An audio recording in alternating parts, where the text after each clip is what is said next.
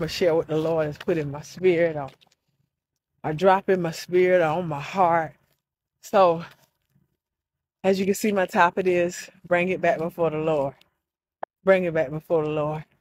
So I just tell you, when God speaks to you, oftentimes he'll bring it like in threes, fours, and sometimes many, many more times. When God speaks to you, or God is doing a thing in your life, or you one of the people that God sent to many people or to a nation and so forth. So he doesn't do coincidence. So if you're seeing something in a dream or a vision, or you're reading your Bible and this same thing keep coming up, this piece is getting on my nerves, y'all. Okay, this same thing keep coming up. God is trying to get your attention. So yesterday, when we took our break for the conference, we were sitting down, we was talking to Lucinda Moore, gospel singer. And then also she mentioned that she was singing that the song that we were hearing, or some of the songs we've been hearing, she actually wrote years ago, years ago. And then they re-record them, or they record them again. And next thing you know, it's a hit, It's a hit. You done did this song 10 years ago. You done did this song 5 years ago. It's a hit, So the other week when we did our pastor's anniversary, God told me to put our theme as He makes all things new. All right. So she shared that yesterday, and this morning I kept hearing the song by Todd Delaney. It was you who pulled me through. It was you. Lord, it was you who pulled me through. So, of course, I go to my YouTube, pop it open, and I've done it before. And I'm noticing 2 years the songs were recorded, but the actual song was actually recorded like 11 years ago. 11 years ago. I'm getting somewhere here. 11 years ago, y'all. But re-recorded it and brought it out, and then it became a hit. All right. So what am I saying? What is God saying? There are some old things that when God first dropped it in your spirit, you try to pursue it, you try to do it, you try to push it forth. It just wasn't the season, it wasn't the time. It doesn't mean that it wasn't from God. It just was not the season, nor was it the time. But God wanted me to tell you to go back and bring it before the Lord. Go back and take it before the Lord. This season could just be that season for it. It doesn't matter if it was 10 years ago, 20 years ago. The thing of the matter is we think God is on our time, and He's not on our time. If you look in the Bible and we read the Bible, we take that word is there for encouragement. That word is there to boost our faith. That word is there so we can believe even the more in the things of God. But when you research it, I think somebody done caught where I'm going here. When you research it, it didn't happen quickly. When David was anointed king, he went back to the field. Okay? He went back to the field.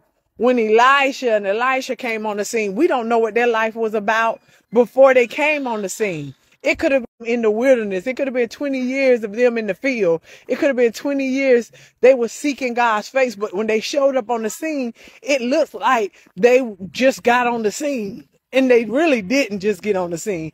God had already spoke that word to them. Let's look at the life of Jesus. You know how long they waited for the Messiah?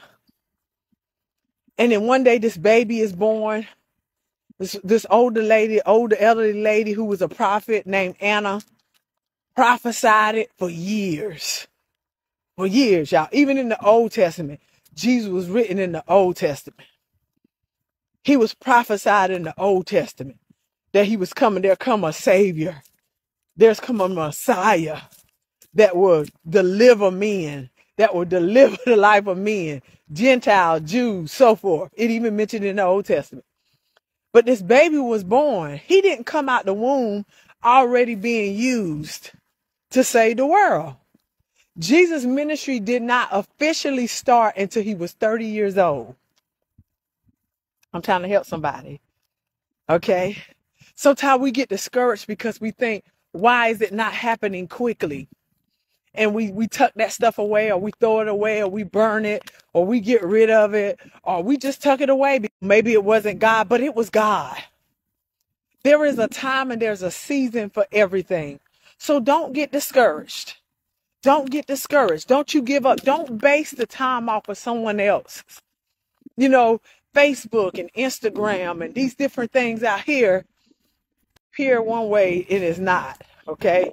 So don't allow Facebook and people, family, people in the church to push you somewhere God is not taking you, or it's not the season for it.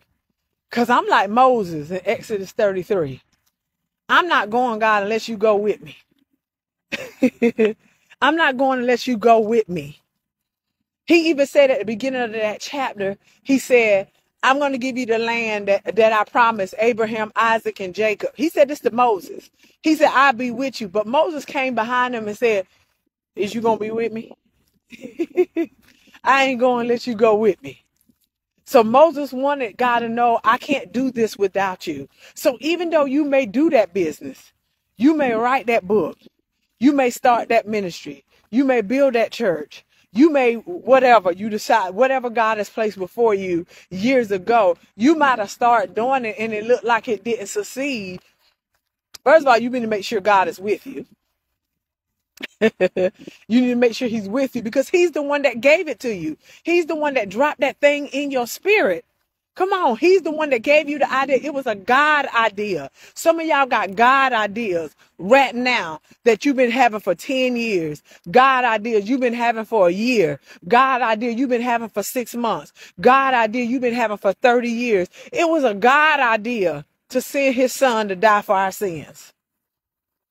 But it was God's idea for him not to fully be used until he was 30 years old. Even though he's already existed. Come on. Even though the prophetess Anna said, okay, this is the Son of God.